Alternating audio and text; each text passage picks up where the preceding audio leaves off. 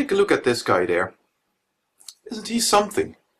He goes out and about and he gets dropped into these barren, inhospitable places and then makes a show out of finding his way back to civilization and surviving on the way there.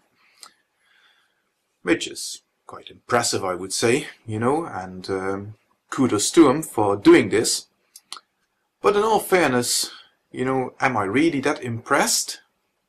Obviously, if I were to get dropped in that sort of a situation, I don't think I'd last very long, even if I'd actually watched his programs. But in all fairness, now that is not the situation in which I have found myself.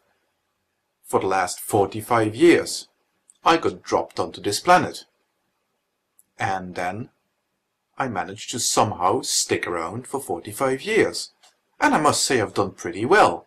I'm surrounded by wild human beings, most of the time.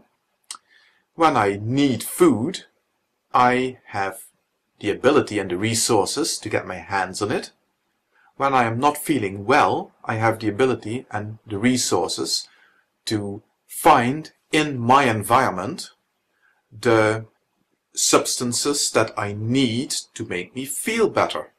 I can treat my injuries, and if not, I can access resources that help me treat my injuries, such as, for example, hospitals.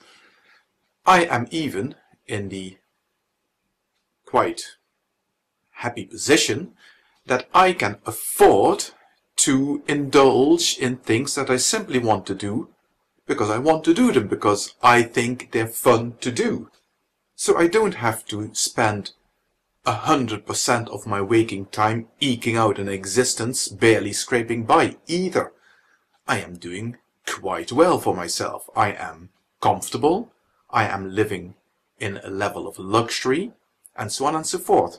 I have done very well for myself for over 45 years on this planet.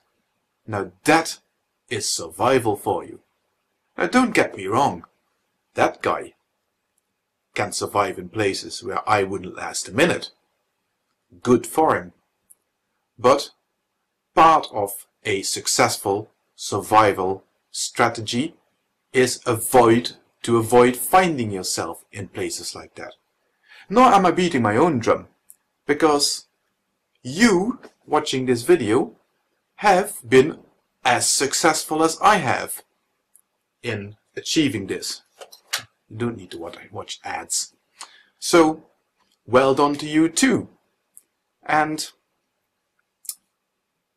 the best thing about it is that I, and I would hope so, you have achieved all this without ever having to drink your own piss.